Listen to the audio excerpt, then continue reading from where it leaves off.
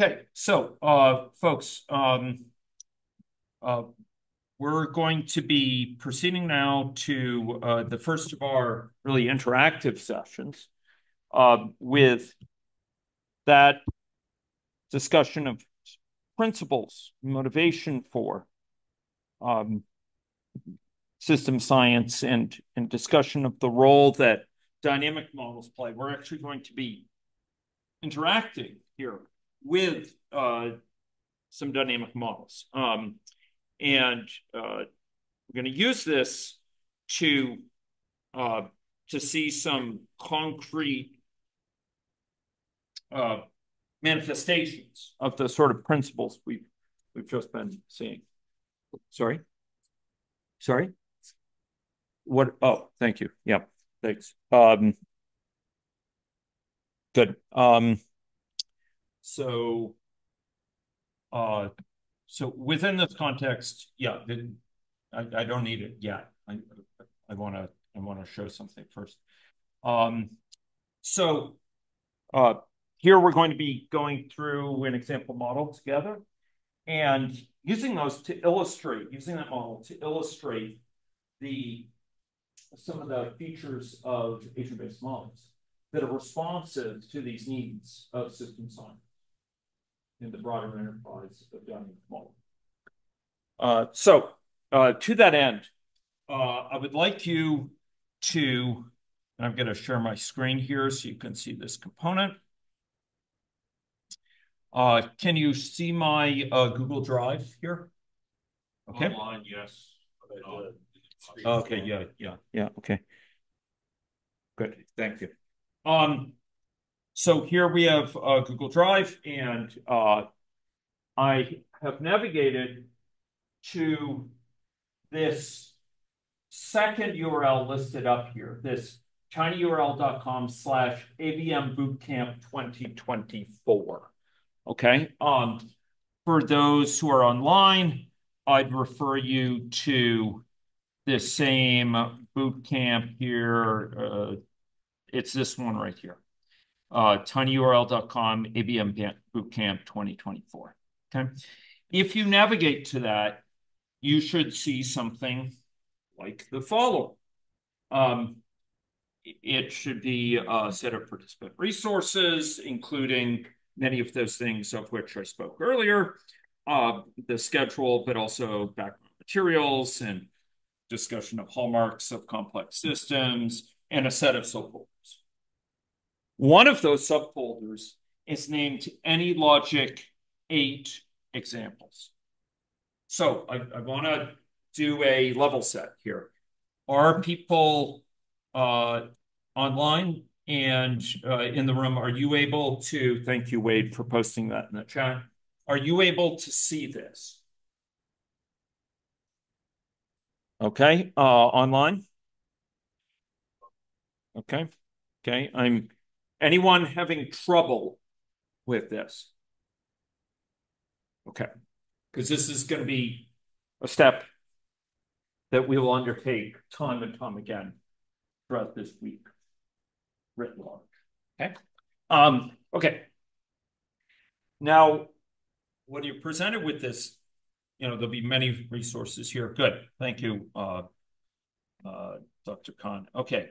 We're going to go to the AnyLogic 8 example folder. How did I do that? Well, we came here with that URL, the tiny URL, and I'm going to double click on AnyLogic 8 examples, and you should see something like this. A broad list, nay, a cacophony of example models from anemia to issues of substance abuse and addiction to concerns involving diabetes and trust networks to interaction of weight and service delivery for diabetes, oral health, spread of infection, smoking disparities, a wide set. Okay. What I would like you to do now is sort this cacophony, lend order to this madness. Okay. So to that end, I'd like you to go here to this name, and you'll see a little thing going. little arrow pointing down. Um, and I'd like you to press it, and you should see these now in an alphabetical order. Okay. Okay. Please indicate with your hands up any problems that you're encountering. And we will get a TA to help you out. But what did I do? I came to this AnyLogic 8 examples and I clicked on this little arrow so that it points upwards. But basically, the key thing is that it's in alphabetical order. Okay. Are we okay with that? Are people tracking? Okay. Okay. Now, again, we're going to be doing this again and again. So forgive me for following through this very systematically.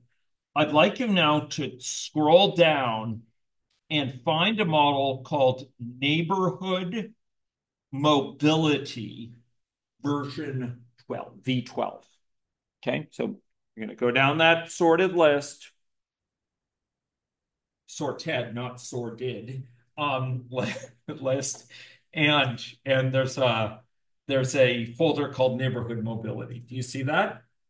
Okay, I'd like you to double click on that. And in that, you will find a file.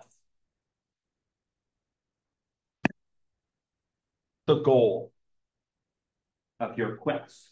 Okay, this is this file. Do you see that? Now, I'm going to make my screen a bit larger because maybe it's too small for you to see, but it should look something like this: Neighborhood Mobility. Do you see that? Okay. Now, again, I'm going through some basic life skills here for the boot camp. So there's two things you can do here, and the youngsters in the room can probably tell me several others more. I can right click on this and do download with this context menu that pops up. Alternatively, through this ... I could click that and do download. You can avail yourself of your choice of those two methods. If you feel more comfortable with the ... you can do download through that. Otherwise, you can do it through here. But one or the other, you should instruct it to download this file. And downloading it, it does. Okay. Now, as it downloads it, it's going to place it in your downloads folder. Okay. So downloading this, I think this should be, I think we're on the ground in terms of understanding. Download something, right, from the web, it goes to your downloads folder. Now what we're going to do is fire up our AnyLogic. Ladies and gentlemen, start your engine. Okay. Okay. So to that end, we will go over here and I'm going to find AnyLogic on my computer. How will I do that? I'm going to press this start button and I'm going to say AnyLogic. I don't have to type it all out. Even just the any, I think, will get us the choice. Okay. And I'm going to click here. You could also click here and maybe, yeah, anyway. Again, maybe the youngsters could tell me if there's a better way to do this, but this is the way that I know. And as they say in China, the old horse knows the way. La ma sure too, right? Okay. Okay. So AnyLogic comes up. Okay. Up comes AnyLogic, and you may see this splash screen. If this is the first time that this has come up for you, you may see this screen, which provides you a set of resources. And there are indeed, as the name would suggest, some useful resources here, some tutorials and other information, etc. But our interest here lies elsewhere, dear viewers. Specifically, there also may be a little thing that comes up and says, there's a new version available, blah, blah, blah. and you should say close. Wade is asking um, with judicious forethought whether there are any Mac or Linux users, because if so, the process will be mildly different in terms of starting AnyLogic. Is that what was on your mind, Wade? Yes. Yes. Okay. So if you have AnyLogic up, you're past that point where you have to worry about that. The interface to AnyLogic should be pretty much the same. Okay. Do people have AnyLogic up?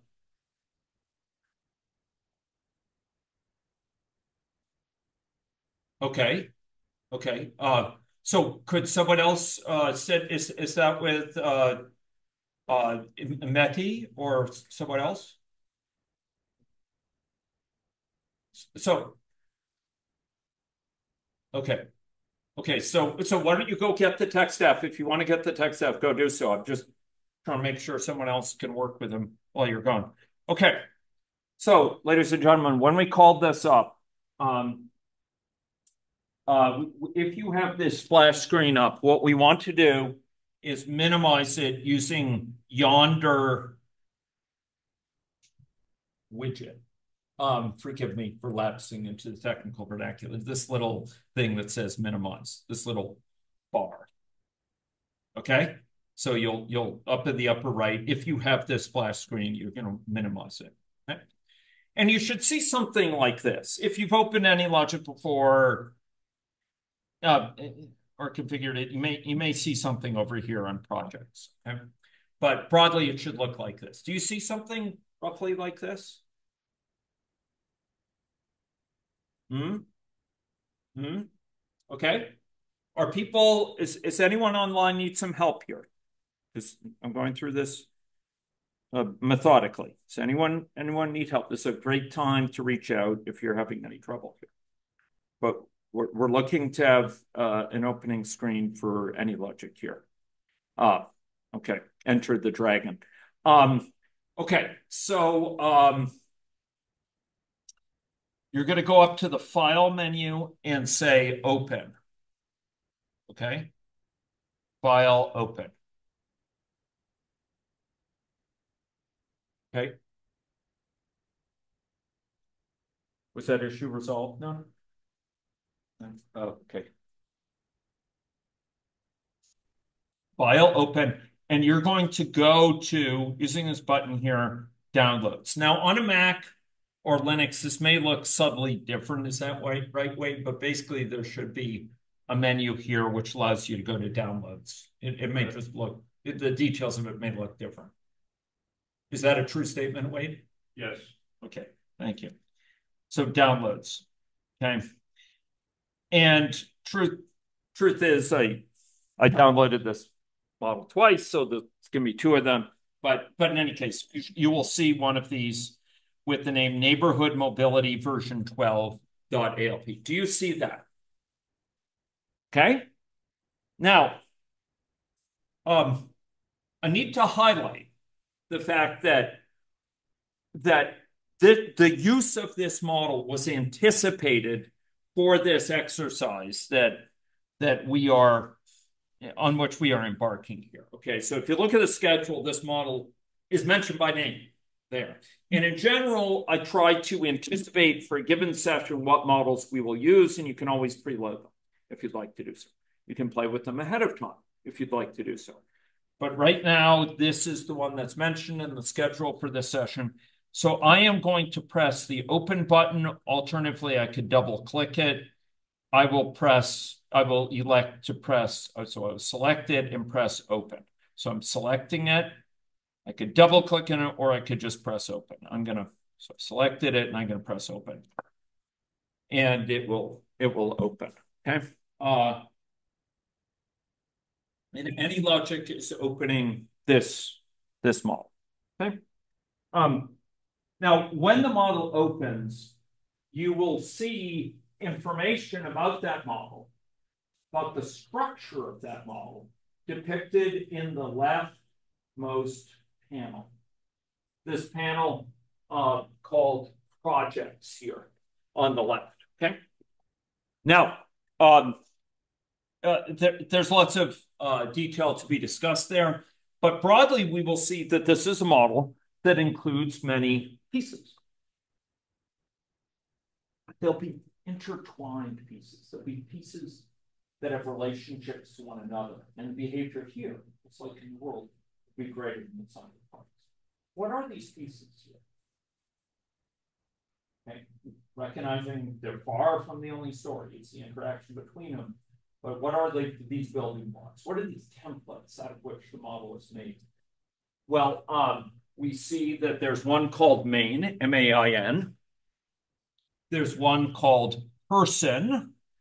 And then there's a set of others called things like school, workplace, community place, and home. I'm going to double click on main. In fact, main is already shown. You could see it in this area here. So we have those projects.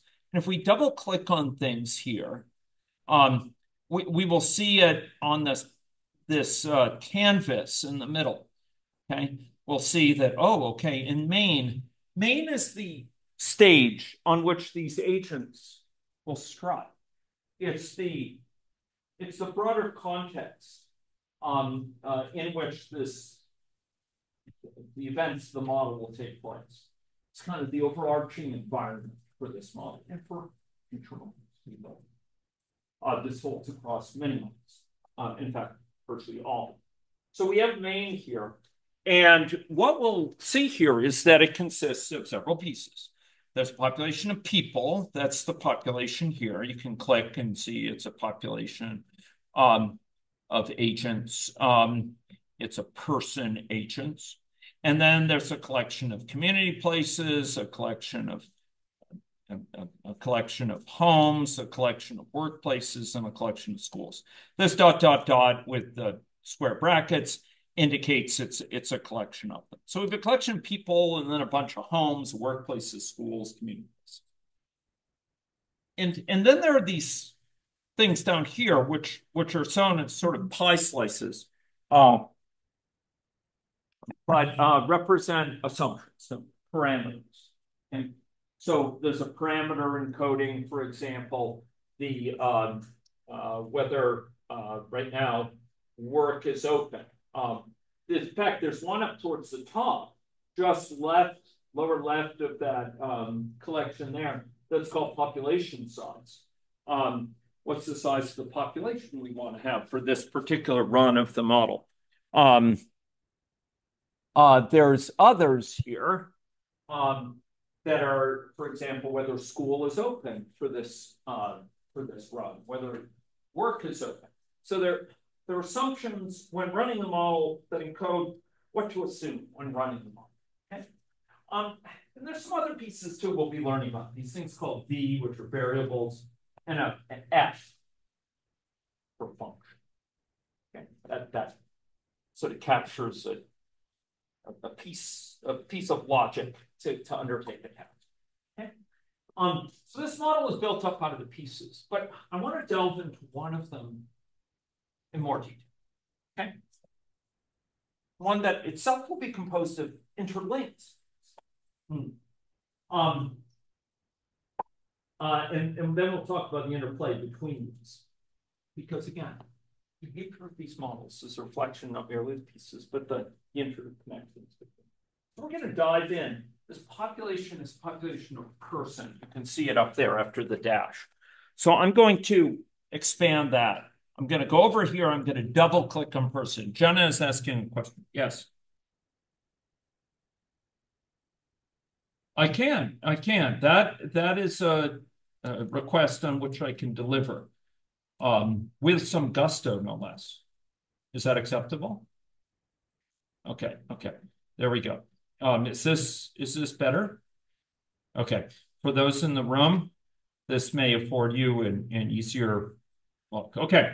So I double clicked on person and it brought up a new tab of this canvas. And this tab allows us to see sort of the assumptions and the particulars about a person. So a given person has certain assumptions about it. They have a home, they have an age in years, they have a school, and they have a workplace associated with them. And they have certain types of behaviors, these functions like visiting the community and connected to nearby places.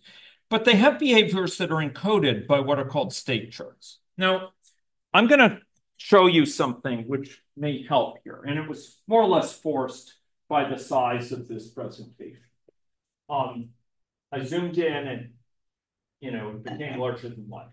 So I'm going to go zoom in on this so I can see a little bit more real estate. Right now, this kind of the windows are a bit crowded. So I'm going to zero in on this particular tab.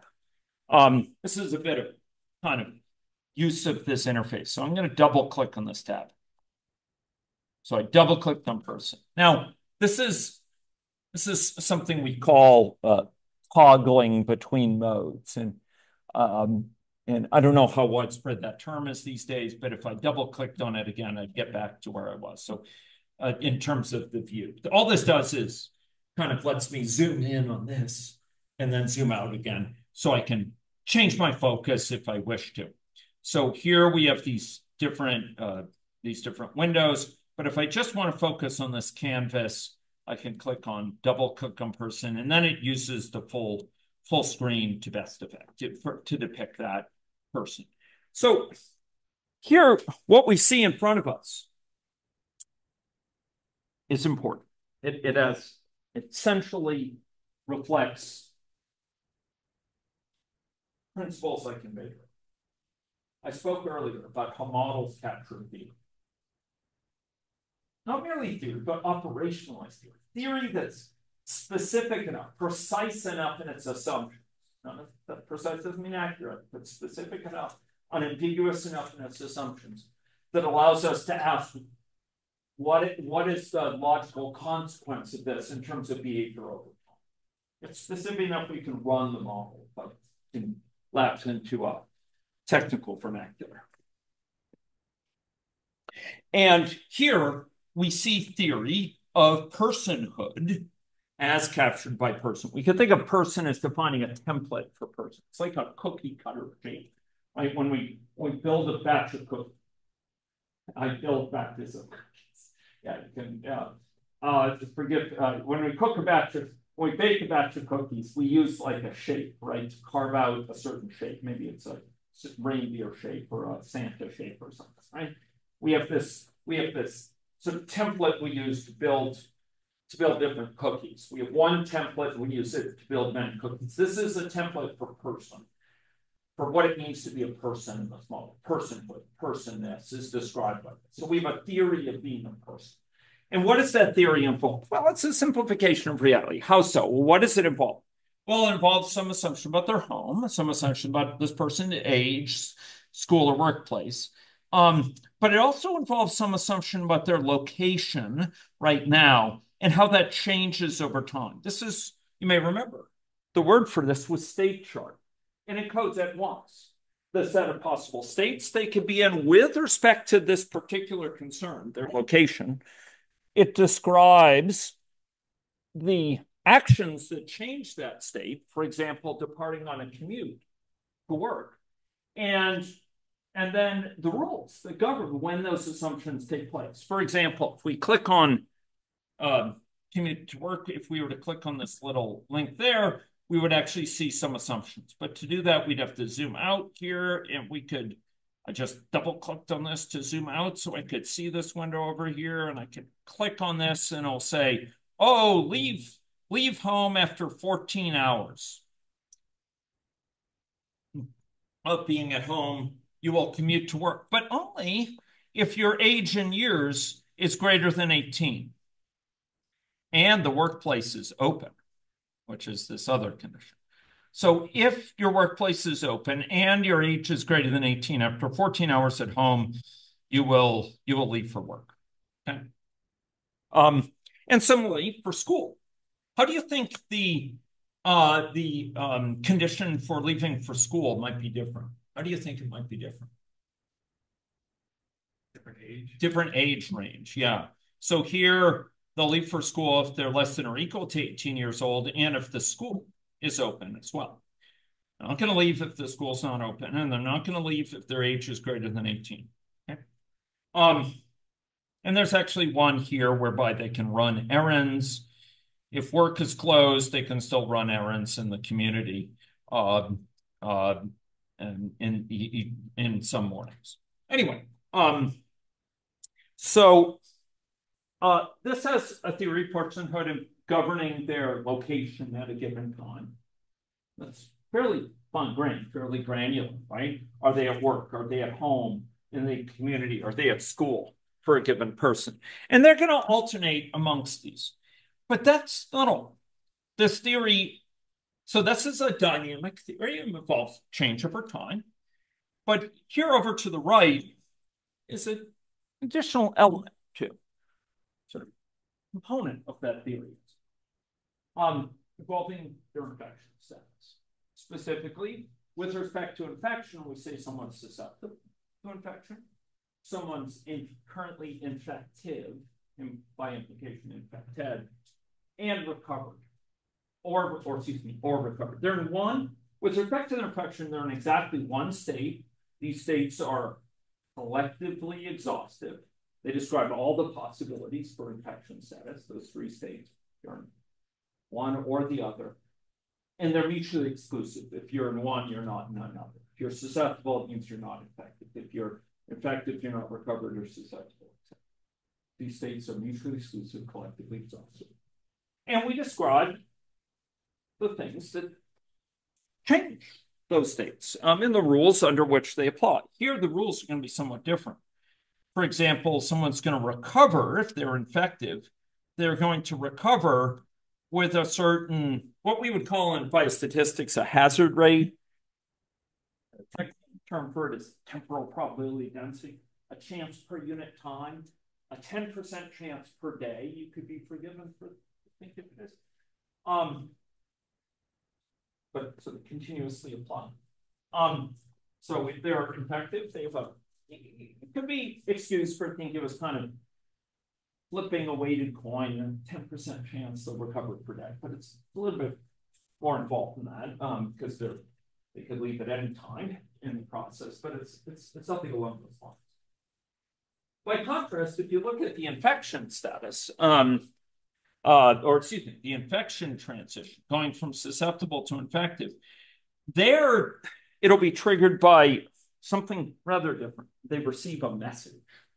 And a message is going to reflect the main mechanism by which one agent interacts with other agents here. And serve additional purposes, but that's one of the major ones. So they can become infected by another agent. Okay. And broadly, there's going to be some actions that take place upon infection, but those are going to be some of the transitions. So what we see is there's this theory of personhood for a person. It involves schools and workplaces and homes and age and interaction among them. And it leads to evolution among their location and among their infection status. System science. It's about the sciences. And it's about understanding not merely the pieces, but the interconnections between them. And here, I hope you'll appreciate that while these are two different state charts, they are not solitudes to each other. Someone's location, for example, can influence their infection status. And we'll see that writ large. If they're at home and there's another infected person, it can lead to them being infected, for example. Okay, so we have some sort of mildly articulated theory of personhood. Okay. And I want to relate this to a topic which is going to it's going to be illustrative of models in general here. And forgive me, I should have these slides up, but I'm just going to get so this is overview of overview of ABM modeling. Here we go. So I'm just going to call this up, and I want to use this example to illustrate some principles within these slides at the same time. So agent-based models seeks to understand the behavior of complex systems through really the lens of agent-agent and agent-environment interaction.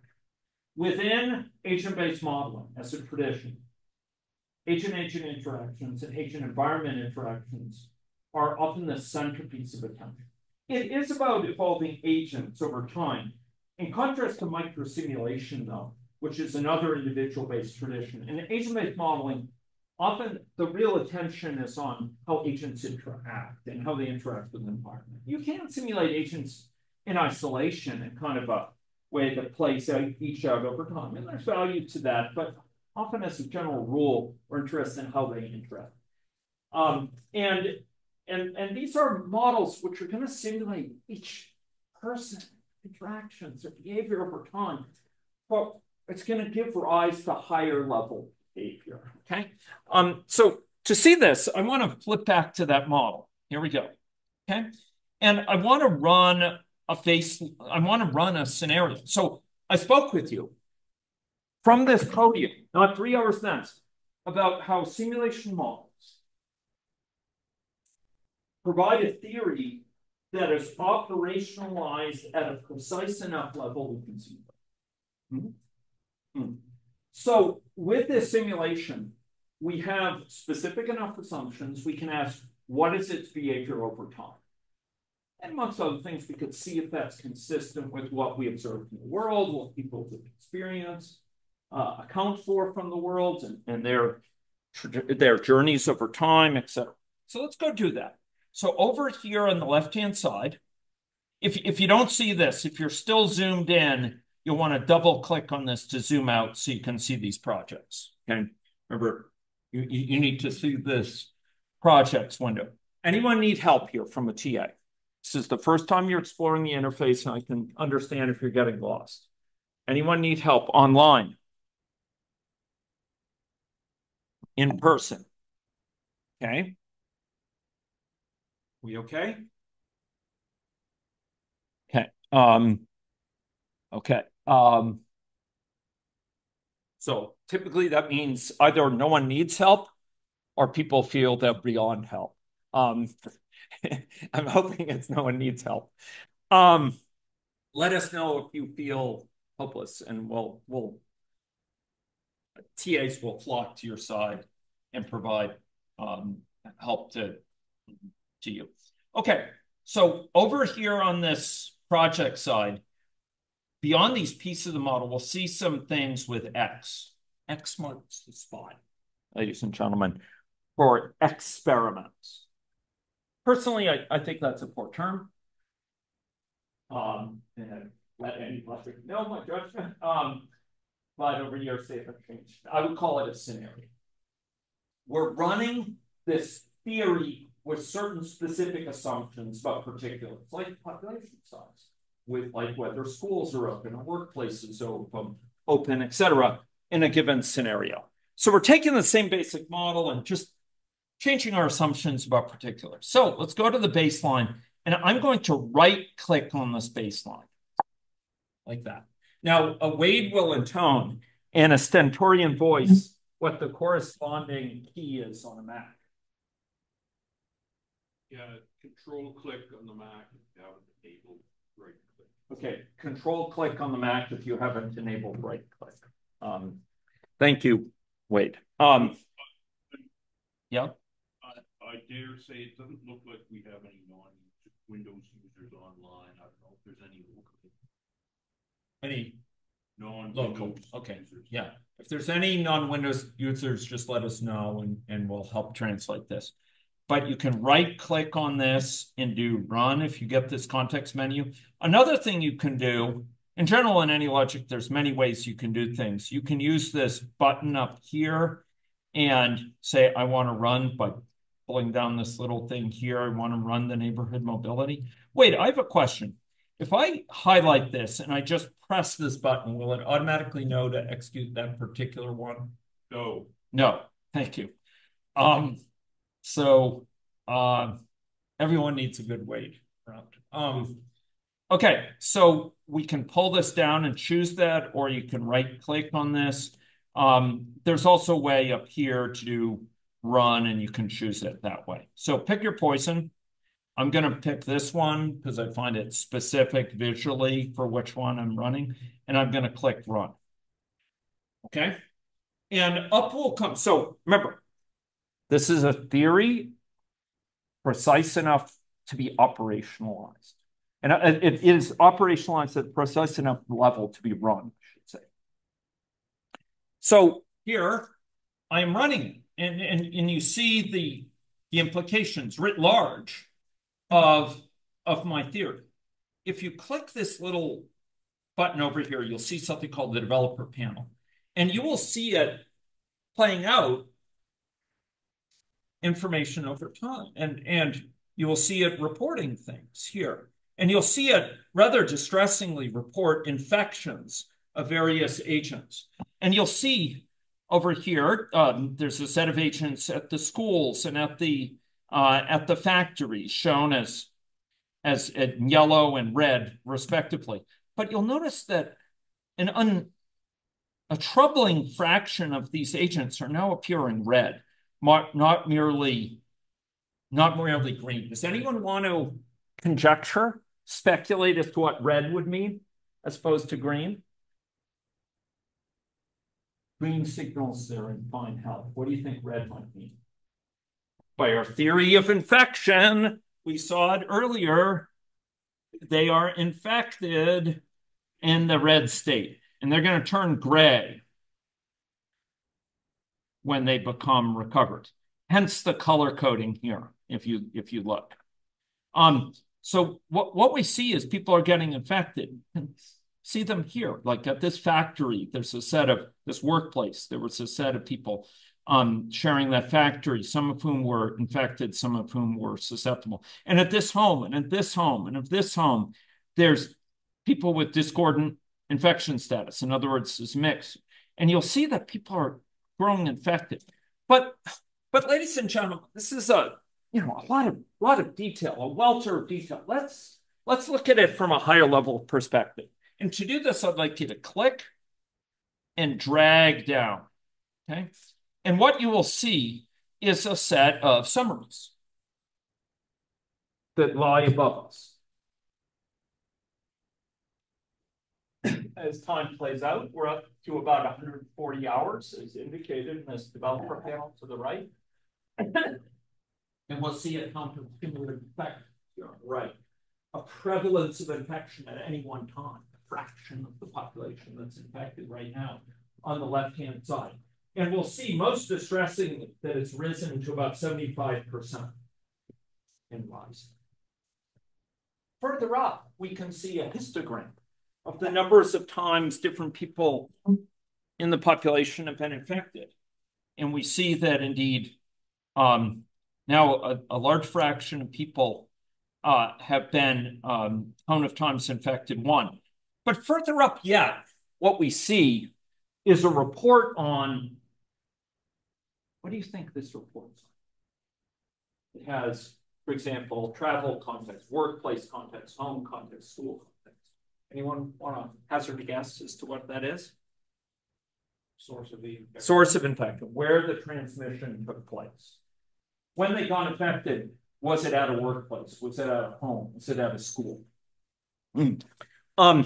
So we have these kind of running statistics, but it's playing out at a rather stately pace. And I'd like to speed it up, if I may. I can do so in two ways. One is I can press this button here, and time speeds up 2 times its previous rate. 5 times its previous rate, 10 times its previous rate. Or I can run it indeed with this button, which is the virtual button. I haven't pressed that yet. We'll see that in a minute. Now we see many people remain infected. That's the red, but others are gray. What does gray mean? Does anyone remember? Recover. Now we could drill down here. Listen, we're seeing high-level reports, but let's go over here on the right-hand side, and we could drill down to the population. How do I do that? Well, I have this panel up. If you didn't bring it up, you can click here to bring it up, and you can click down here, and you can choose population. But there's many people in the population. This is population member 0. What state are they in? Anyone want to conjecture? I'll give you a hint. Red indicates the state they're in, the red border. In what state are they located? They're recovered. Where are they right now? Oh, they're at home, they're at work, they're in the community. They're at home, they're at work. They're moving between them according to the schedule, right?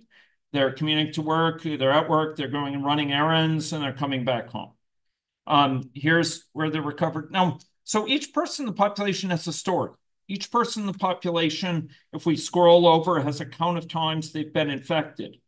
They're at a certain place. They have a certain infection status right now. But if we scroll up and we go look back here up there, there's a collective story too that's playing out over time, right? The number of cumulative infections is about the full population size. The prevalence of infection peaked, and now it's being brought down. And we can see if we scroll up where those infections took place.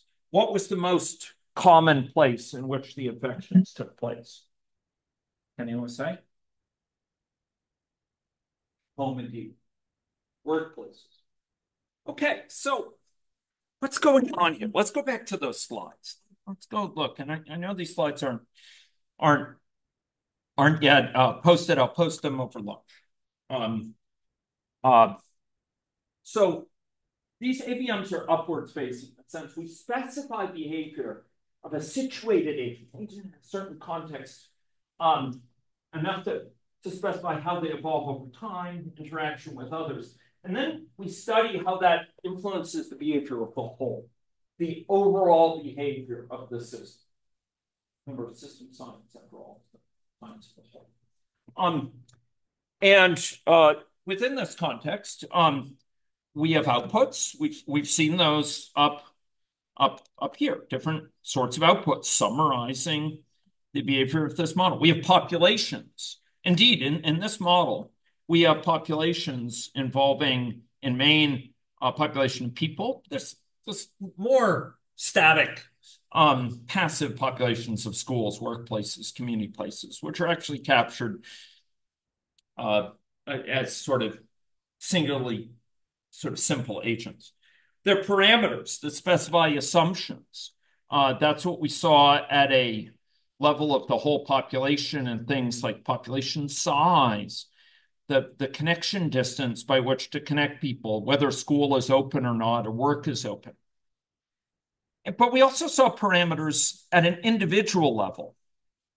The assumptions about a particular person, and if we were to scroll down here and we were to zoom out, a given person has a home. That's a parameter. An age in years. This one is just short of 39 years old. They have a certain school or workplace with which they're associated.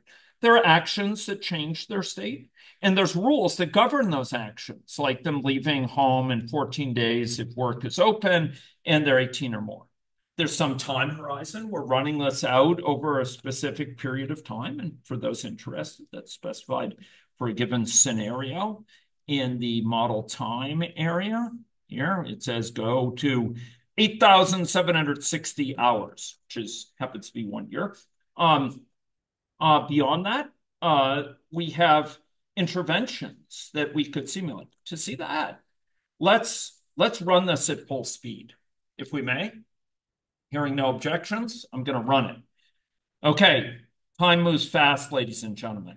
Empires rise and fall. We see time of, actually, it's just a year. So it's just playing out this model as 500 population and all their interactions over this year. People are moving to work, moving to home, going to the community, getting infected or some places. And now we've reached 1 year. And how many people got collectively infected? Well, gosh, 500 people. That's the entire population. The prevalence of infection went up to about 75% at its peak, and then came down and more or less went extinct after time about 1500. To talk about interventions, let's go dive down. Let's delve a little bit deeper, if we may. So I'm going to stop this model here. You could also stop it up here. Remember, there's many ways to stop these. Okay, so here we go. So I've stopped the model, And we're back to our depiction of our theory. We're back to this depiction of theory and different scenarios, which we can use to simulate the theory. We ran a baseline scenario, a reference scenario, not necessarily privileged, but just a scenario to which we can compare things. Often, not always, it's kind of a business as usual scenario, default, as it were, scenario. And that scenario involved, we click on it, certain assumptions about this, particular assumptions to make about this theory. So if we click on this baseline, we click on parameters, we'll see that we made the assumption of a 500-person population, okay, a certain number of contacts per day and mean community visits, going shopping or whatever per day, and whether or not school is open. Do you think school is open or closed and work is open or closed based on what you see here? Can anyone tell me? Is are workplaces open or closed, or school open or closed? Anyone? Both are open, hence the check boxes. Okay. Good question. Why the workplaces were constantly red? The workplaces, good question. I'm going to run that scenario just so we can see this again here. Okay. I'm going to run it. Okay. The question was, why are the workplaces red? They are colored red. There's no significance. That happens to be the color of a workplace here. It's just a picture in this case. What's more germane, so that communicates, as it turns out, no information about the status of the model. It just happens to be an artifact of the picture that's used. In no ways does it communicate anything about infection status. If you want to understand something about infection status, you should look at who's in the workplace and the colors of them. And so in the fullness of time, as you will see, okay, here are a bunch of people in the workplace. This school is discordant status. This workplace has an infective person, as does this one. This workplace and this workplace are free of infection by appearances. So yeah, this color, that this is yellow, that so these are homes here in blue. These are yellow schools. These boxes are community stores. Maybe they're big box stores. And here we have a workplace in red.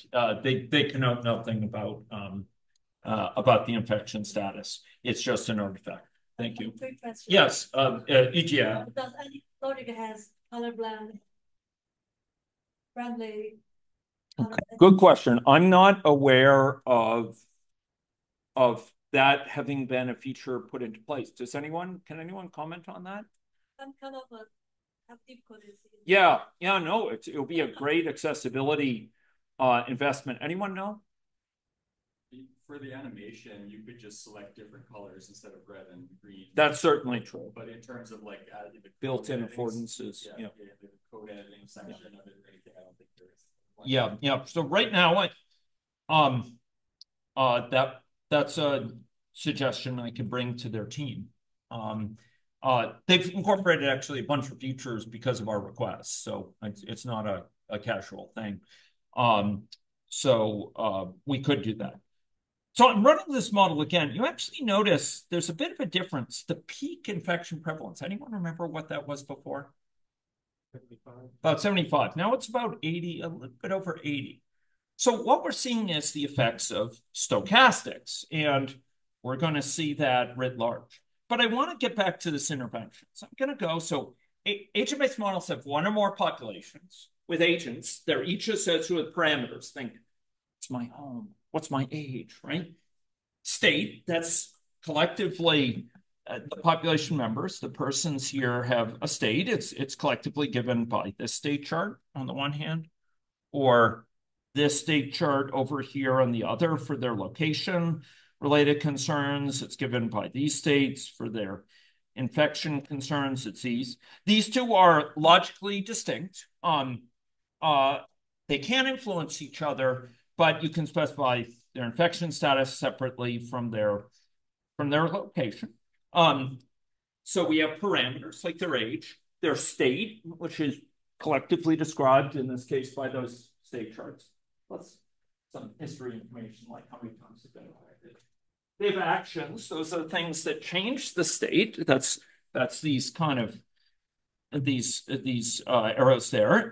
Rules for evolving the state, the things that govern, for example, under what conditions does someone recover? That 10% chance per day, roughly speaking, or that I go from here to here based on infection.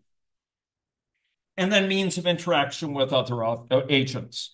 So here, their interaction with our agents is spatially mediated. They're placed in space, and they're connecting with people, I'll just tell you, who lie within a certain distance of each other. Okay.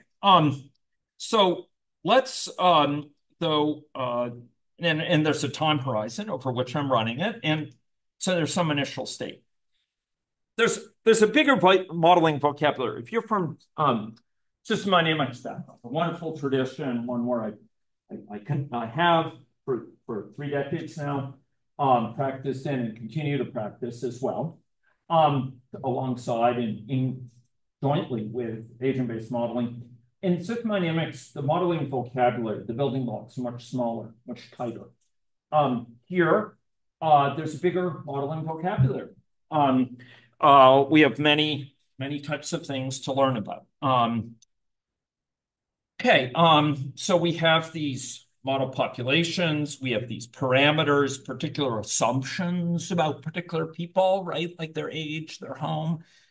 These can be discrete assumptions, like what's my age group, or whether I'm born in Canada or not. What's my immigration status? They could be continuous, like what's my age as a continuous number? What's my viral load level right now? Or what's my weight at birth for a parameter? Fixed thing. They can also be relational, like who's my mother, or what's my home? What's my workplace? They can refer to another agent. Beyond these, we have these states, these different states that we can be in, and we have these state transitions, and we have means of interaction with objects.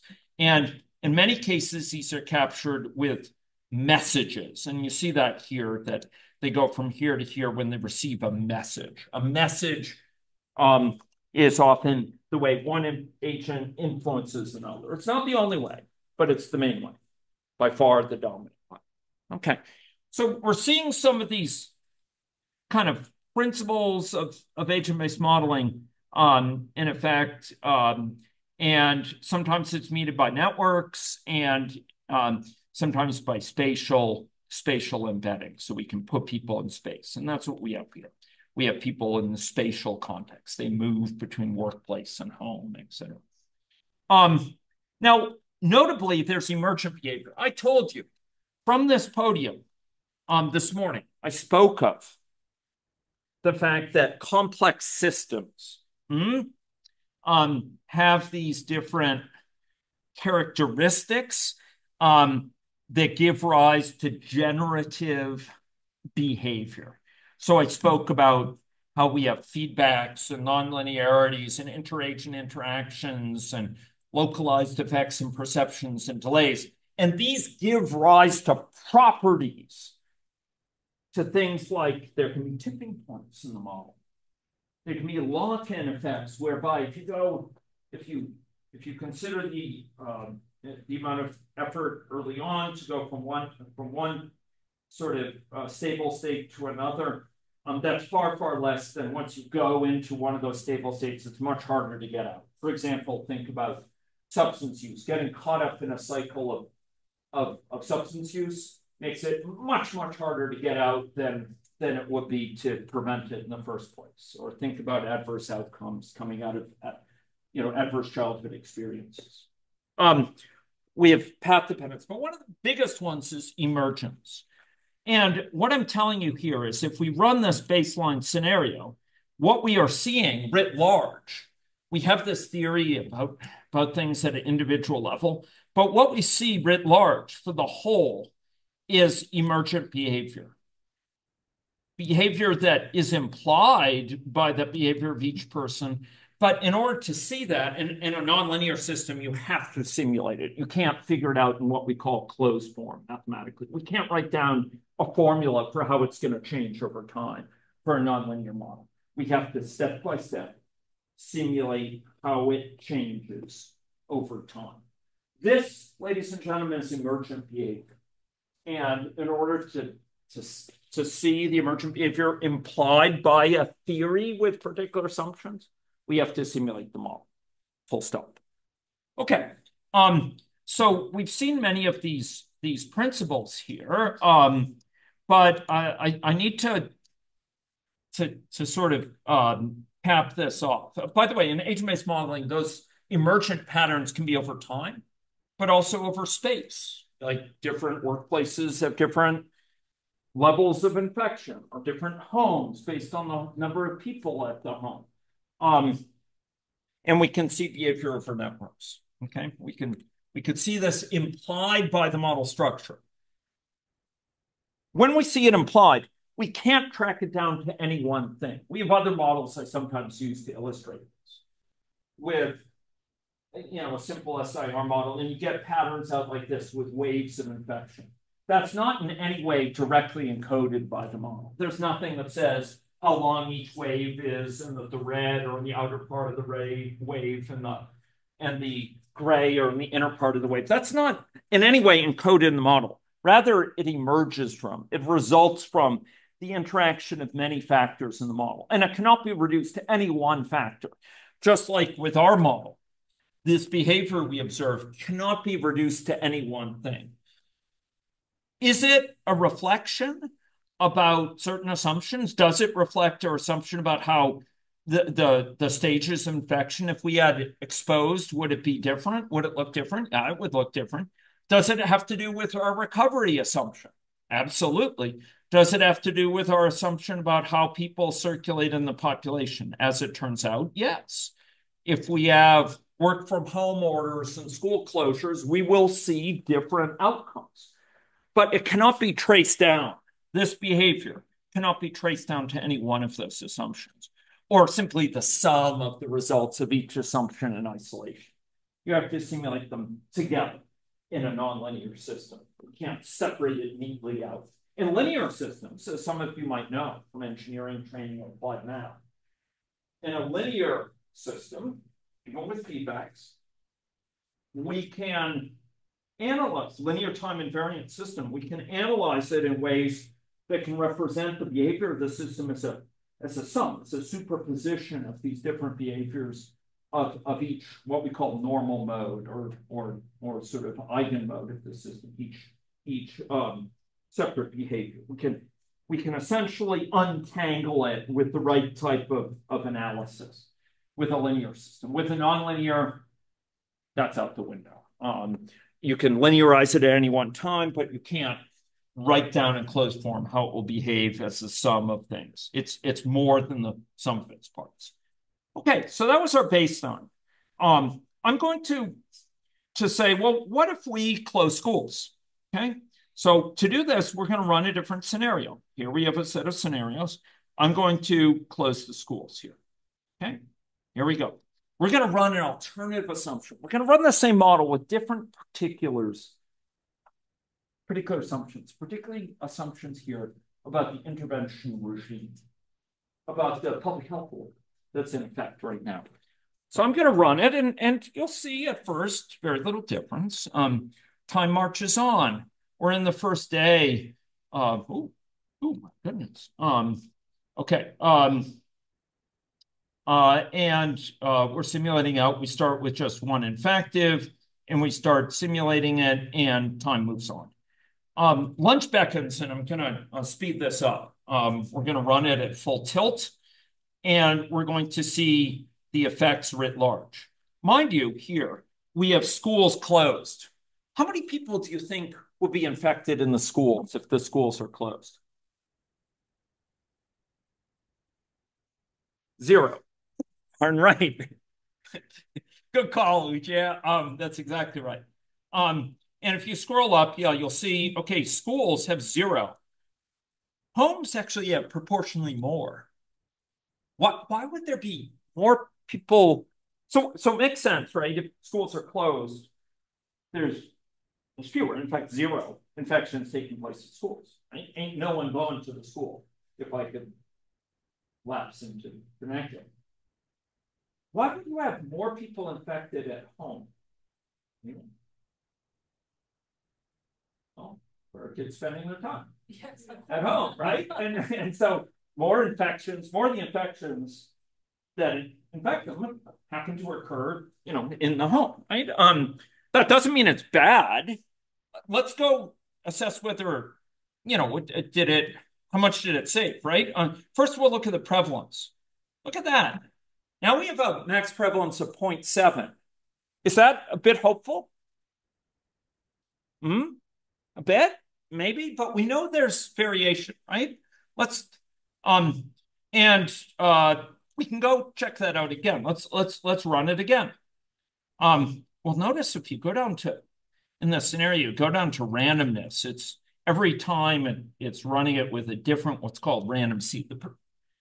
The happenstance of each time is different. Who happens to have, the exact time they recover, or who exactly is infected by an infected person within the family at any given time. I'm going to run it again at full tilt. What did I do?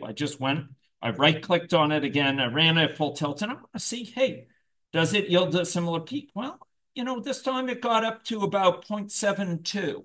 And I could run it again and run it again. It does seem a little bit lower. How about in terms of cumulative infections? Did it lower it?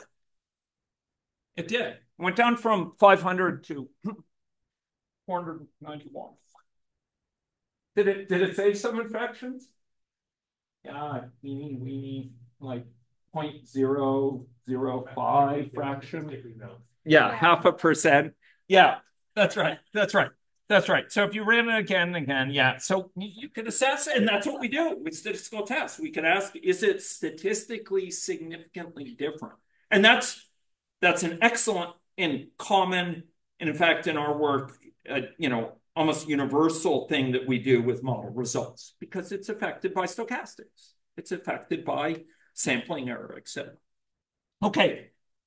Let's now go, though, to a more aggressive intervention. So this was schools closed. Did it help? Yeah, it helped. How about work from home? Well, here with I should have emphasized, so with schools closed, what do we alter? Well, we said schools are not open, right? Work from home, how do you think, what are we saying there about our assumptions?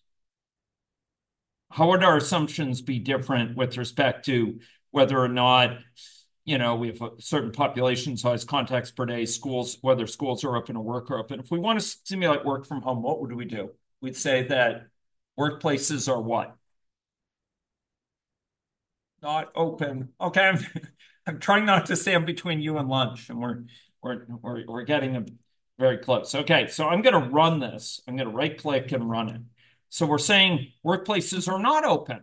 So that now means, well, the parents aren't going to school, right?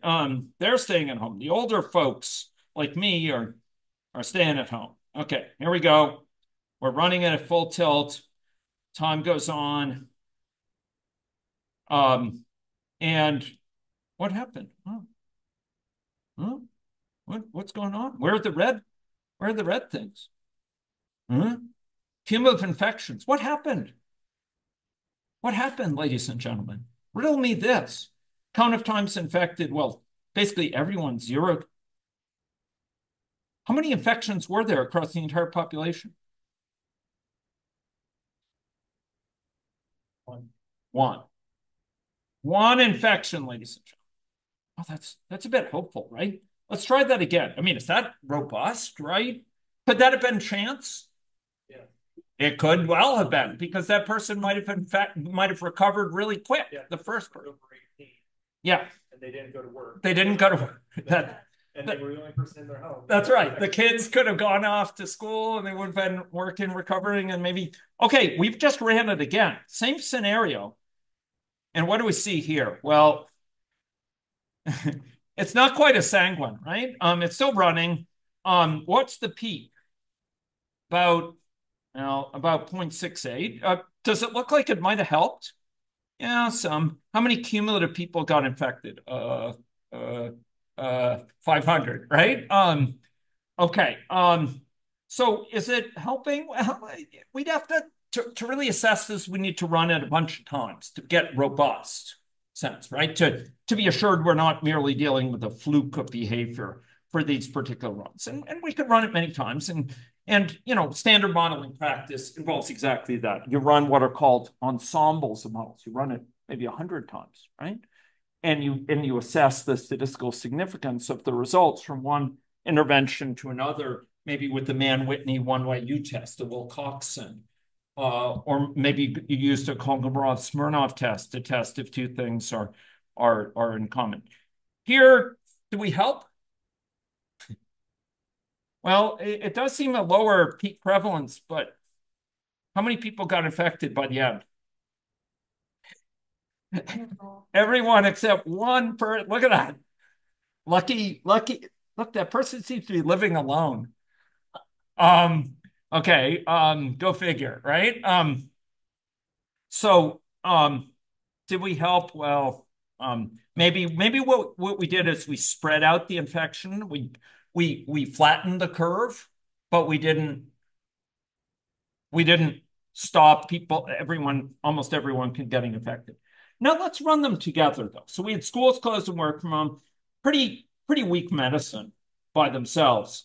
Let's go and look at how about schools closed, work from home, normal community visitations. How about that one? So here go click on that. Can you tell me what does this one involve? How is that different from the two ones we looked at in isolation? Anyone? Look at the settings over here on the right, the assumptions about this particular scenario. We're going to run the same model, same theory with different particular assumptions. And what are the particular assumptions? How do they differ? Yeah, so are both not open. Now I want to ask you, this were a linear model. If we ran it with schools closed, and we got a certain reduction in infection. And then we ran it separately with workplaces closed, and we got a certain reduction in infection. If we ran it with both disabled, we'd expect to see the sum of those gains. The gain of having both together would be the sum of the gains of having each in isolation. Do you think that's necessarily the case here? Do you think that's a given here? The answer is no, because this is a nonlinear model. We can't just neatly separate out and simulate each in isolation, just sum them up. That's how linear time invariant systems work. It's not how nonlinear systems work. And if we have a nonlinear function for those mathematically more inclined in general for a nonlinear function, this is not equal to, in general, f of x plus f of y, right? It's not homomorph anyway. Okay, so those two don't commute. So okay, so we're gonna run this scenario, and we're ready to accept the fact, I hope, intellectually, that the results could be quite different in terms of gains from the results from each in isolation, right? That's what we've just said. Okay, so we're running this. Did the infection die out? No, it didn't die out. We're down to about 0.6, and we are here in terms of gains down to about 495. It could have reduced it more than one would think, but it's not clear, right? Let's run it again. And of course, we do this in an automated way, and AnguLogic provides us great avenues for doing that we will discuss during the boot camp, running it again and again and again, so that you don't have to click your route to death, right? Now it's down to about 0.5, but the total number that got infected is still way up there, right? Maybe in terms of this metric, maybe it's more than the sum of the parts, but it sure doesn't seem to be getting the cumulative number down as much as we really would like. Both together do seem to lower the peak, but not so much the number of cumulatively infected. Here we go again. Okay, down to about 0.6, and we seem to be maxing out about 495. Okay. So, seem to be running short. Just those two are just not enough given these infections characteristics. I'd like to ask, how if with the baseline, how if we didn't have schools closed, we didn't have workplaces closed, but what we do instead is we posit a 10% reduction in how frequently people are going to community places to mix in. Thank you, Wade, for that. So what this will mean at a person level, right, is that right now they kind of go to work, they go to school, if workplaces and schools are open, and then they go to a community, and with a certain probability, they'll go to intransient community, according to this probability given by mean community visits per day. So if that's right now 1, as it is for the baseline, they will go to the community and engage in, mixing. They'll visit stores. They'll go to coffee houses. They will bring their kids to the dance studio, whatever. They go to the community and then they run home. So for baseline, we assume that basically each day they engage in some community mixing. What if for this alternative scenario, we reduce that by 10%? We have less mixing in the community. They're still going to school. School is open, workplace is open, but they have less community visitation per day. How do you think that would impact things? How do you think that would impact things if they have less community visitation? Will it change the number of infections? Will it change the peak? How much will it lower the peak? Will it change the cumulative number? These are not easy things to do in our head, right? Right? So we turn to computers to do things that are really done very quickly, like very mechanical things, very, very quickly. Those are things computers can sell. Not the only thing. Those are areas where computers can sell. Do the same thing over and over again. So in a more consistent way than we can do in our head. So let's run it. We don't have to muse about it. We don't have to write long paragraphs guessing what it would be. We're gonna see the logical implications of those assumptions with this theory of the world by running it, by goodness. And I'm going to run it out here. And I'm simulating it out, and we see, okay, here we had 0.65. And there's some lowering of the cumulative infections. Look, it's down to 472. Was that bigger gain or less gain than we got by closing schools for the anecdotal evidence we got through running it a few times? It's a bigger gain in lowering cumulative infections. Was it bigger than for closing workspaces or less than closing workspaces? Yeah, it was bigger. Good. So we're gonna run it another time here. Here we are, and what we see again is it got to about 485. Right after about 485, the infection basically goes extinct. It gets down to about 0.65. It doesn't smooth it out quite as much, but it's lowering it some. Now, how about for the final coda, for the final crescendo, we combine that with school closures? Can we? With your leave? Thank you. Hearing no objections, I will combine that. So here we go. Schools closed, work from home, 10% community visitation reduction. What it lacks in brevity, it makes up for in expressiveness. Right? Okay. Doesn't leave a lot to the imagination. Okay, we're going to run it. my students are not unfamiliar with that with that commitment to clarity and explication of names. We're going to run it. Time passes. Empires rise and fall. What happened? How many people got infected? Can anyone say? 5, ladies and gentlemen. 5 folks. Where did they get infected? 4 at home, 1 during travel. Okay, let's run it again. Could have been a fluke, right? Could have just been a lucky draw.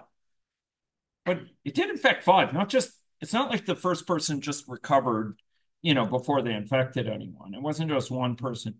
Okay, we ran it. Okay. How many people infected? 40, 49, right? Cumulatively. Where did they get infected? Well, home. Some in community, okay. Some travel. Yeah, it makes sense. Okay. By the way, why not in the school or why not in the workplace for that one? Because they're closed, right? By assumptions here. We're combining those and reduced community visitation. People are still going to the community just at reduced rates, 10% less. 10% less, ladies and gentlemen. I'm going to run it again. Time moves on. 43 infected. Was the curve bent? Speak on as if in a Greek chorus. Yes, it was reduced. Okay. We seem to be onto something here. And of course, we need to test it with all the evidence of non-parametric statistics and so on, whether it's significantly reduced the burden. But the picture is, at least at this point, anecdotally pretty suggestive, right? We're getting consistently counts of infections less than 100 and sometimes less than 50 for all 3 together. Notably, the whole is different from the sum of the parts. The gain from workplace closure in isolation, school closure in isolation, reduced visitation in the community by 10%. Each of those in isolation, consider their gains. It's quite modest, quite modest. But if we consider them together, the whole is different from some of its parts. We see a very different outcome.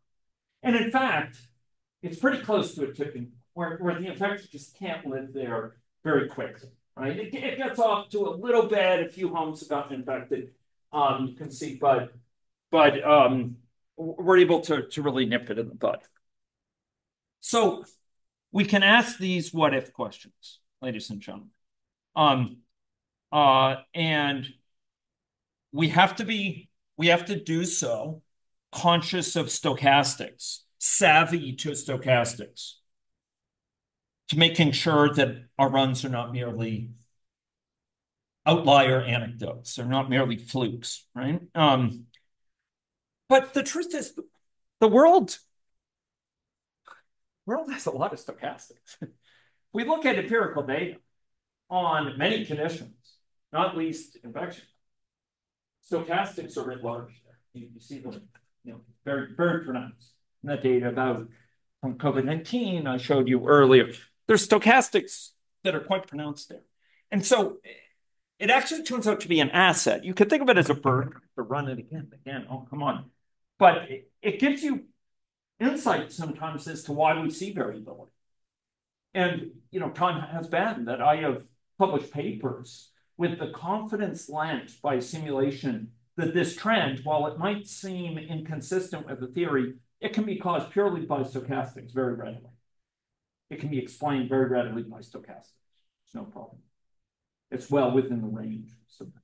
And we can do this at a very fine-grained level. We can do it with longitudinal data. We can do it with aggregate longitudinal data, etc.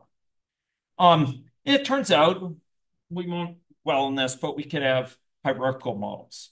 Cities, within cities, neighborhoods, within neighborhoods, schools, within schools, particular children, etc. Okay. So some notable strengths of ABMs, capturing heterogeneity, agents that are quite different in their characteristics. different in their discrete characteristic, difference in their continuous characteristics, their birth weight, for example. Differences in their history sometimes. Heterogeneity when it comes to populations that are particularly vulnerable or at risk. Heterogeneity in spatial context or networks. We can capture the effects of those contexts, networks, spatial, and even nested contexts like schools and kids in classrooms within schools, etc. We can capture decision-making on the part of agents. We haven't seen that here. We didn't have agents, for example, judge whether they want to work from home based on infections in the workplace, but we could have added that, and it wouldn't have been terribly hard. We can capture intervention effects in ways that are specific to particular agents. We can have different treatment regimens for individuals coming in many times to the STI clinic, perhaps with behavioral modification therapy or counseling for those who have been there more than once or twice. Or for oral health, those who have had multiple occurrences of cavities can spend more time with a dental hygienist or dentist to talk about what's needed to help them in their lived context realize improved oral hygiene. We can have interventions targeted by people's status geographically, have geographically situated public health orders by their history, by their characteristics. We can have visualization that helps us understand these things. So we've just tapped a little bit. We've seen patterns come out of the model where we're going to see it's very powerful to combine agent-based models with effective visualization tools. And you can get a lot of insight, and it's important to do so. And then models can serve as important sources of insight. Okay, I think I'll stop there. We have lunch before us and a full afternoon of behavior. I hope this information, or I hope the subjects discussed here give you pause for thought and helps you start to think about how to situate agent-based models as learning tools, as tools in the broader milieu of decision-making and with the broader toolbox of health science techniques. This afternoon, we'll be getting into some more specifics, building some of our first state charts, for example, with agents, and our first, indeed, agent-based models. But before that, you deserve a repast worthy of the intensity of the material.